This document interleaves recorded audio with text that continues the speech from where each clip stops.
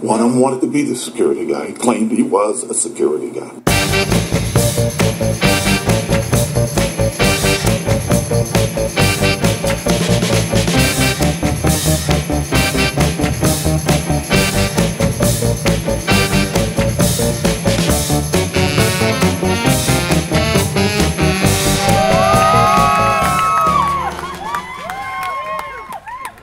All right, welcome to Security Guy Radio, sir. What's your name? My name is Tom Carnival. I'm the founder and CEO of Sentry 360. You know, I'm finding more founders and starter-ups this year. It's amazing. It takes a lot of work to do that.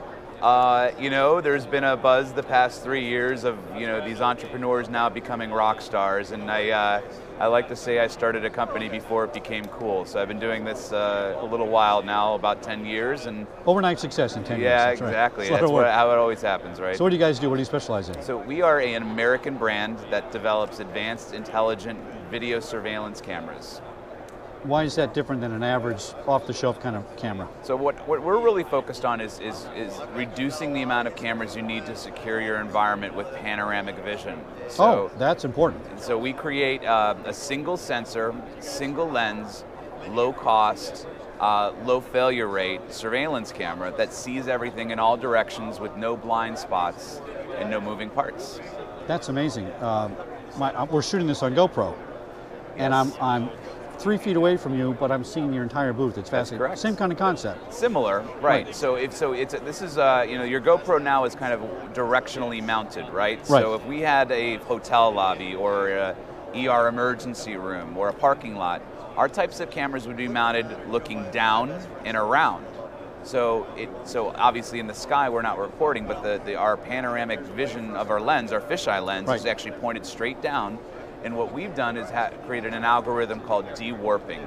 Dwarping is the process of correcting a fisheye's perspective lens. Yeah, I'm looking at some of the samples here, and they're flat, but it's a fisheye look and shot that way. Exactly. So we were to show you the dewarped view, you would not necessarily be able to differentiate that it is a fisheye until we show you that, yes, this is actually capturing everything. And so, you know, I've been doing this for a lot of years, and it's funny, I come to these trade shows, and it's really exciting to see people say, well, wait a second, there's no moving parts with this? Isn't there a PTZ? Isn't there a motor in there when they see us panning and tilting and zooming around? But really, it has no moving parts and no blind spots. So it's digital PTZ. Exactly right. So it's all done with software. Now, how long does it take to I'm going to call it stitching. Maybe that's not the right word. It isn't, actually. Okay. It isn't. So stitching is actually stitching, no, I'm glad you brought it up. It's a clear differentiator, right? So stitching is connecting multiple sensors together, right? That's not, we're doing dewarping, which is actually one sensor, one wide-angled lens in software correction. How long does it take to dewarp an image? Is it real time? Oh yeah, it's real time. That's amazing. Instantly. Very interesting. Yeah. All right, so give me some applications. What are your biggest users in this? So mass transit and rail, so Chicago Transit Authority. Oh, that's a big one. So we have over 9,000 cameras deployed. 9,000? Yes, sir, for the CTA. Wow. So if you come to my hometown of Chicago. I come there all the time. I love Chicago. And you ride the blue line, brown line, purple line, or any of the rail cars, you look up in the ceiling and our cameras right there. Now, I did security for Fox and Disney, and I had about 250 cameras. Sure. And I'll tell you a funny story. I wish I had one of these, right? So we had everything. I'm really diligent about this. I thought I had everything covered. I get a call one day from one of my facility workers. Slip and fall, he fell down and hurt himself. All right, that's no good. We got to make sure you're okay. Yeah. Let's run the camera back. Guess where he fell? He fell within a 2-foot blind spot that I just physically could not cover because of whatever reason, right?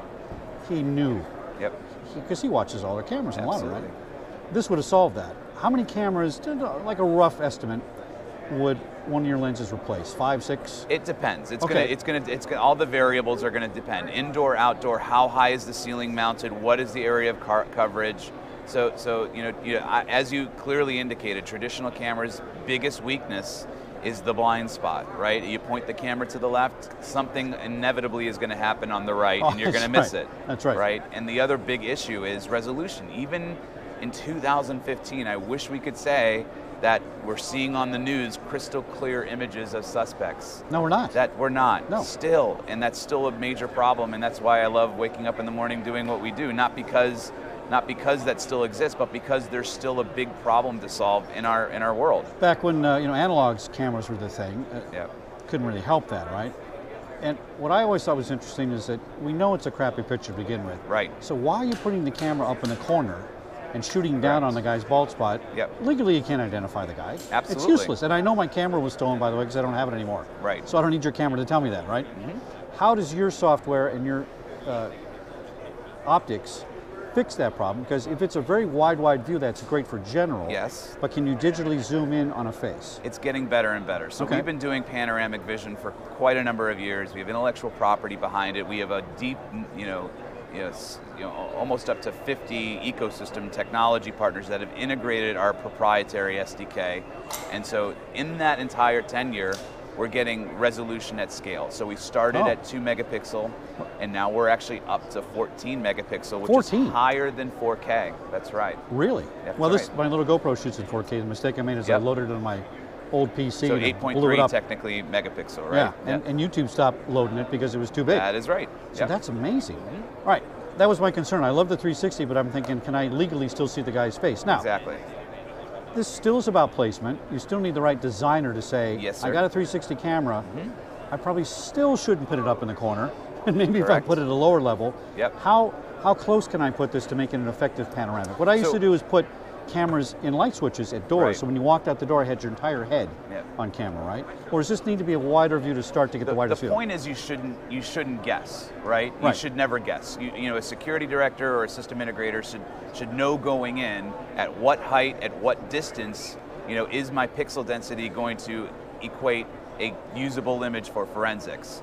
So we actually created a little app on your iPhone with your thumb. You can answer a couple variable questions and literally give you and show you a representation of the image of what you're going to get at what distance. Anybody else do that?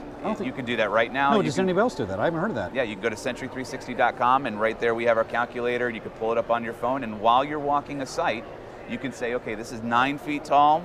I want to use maybe a 3 megapixel camera, and because my door distance is 10 feet. And your software is going to recommend the right... Absolutely. We're going to recommend part numbers. We're even going to show you the pixels per foot density and an approximate image quality representation based on your calculations. Well, you don't need me as a security consultant anymore. My job's done. It's a tool, right? We still have a very important You always need a human factor. element. Absolutely. So I see a lot of camera people. I visit a lot of people.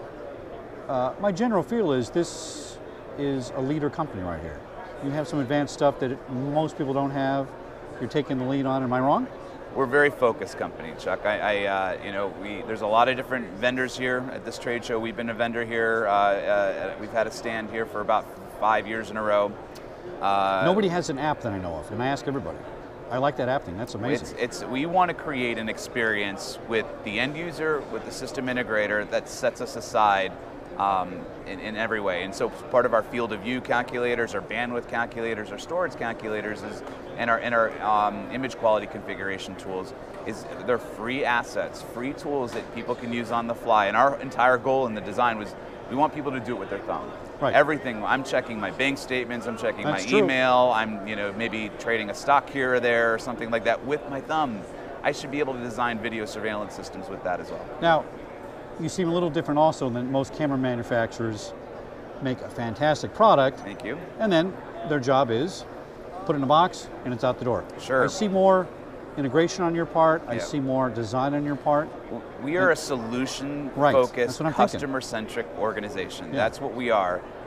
We are not about selling a box or a lens or just a camera. We are about high-level customer engagement. And that is how we've grown. We've grown over 300% in less than 2 years. And the reason we've done that, Chuck, is because we're putting the customer first. And it's all about the experience. So let's talk about integration. Please. I'm worried about it because it's a great thing, but it's also not a tin can and a wire, which was simple but secure in a way, right? So when I put your cameras on my network and I put the HR system on there and the guard and the key watch, all the things, very convenient. Integration is great for doing data analysis, right? But my hacker now has access to everything.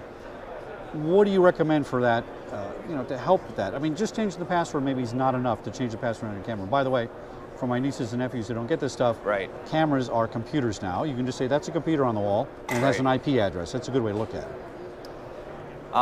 That's a really fantastic topic.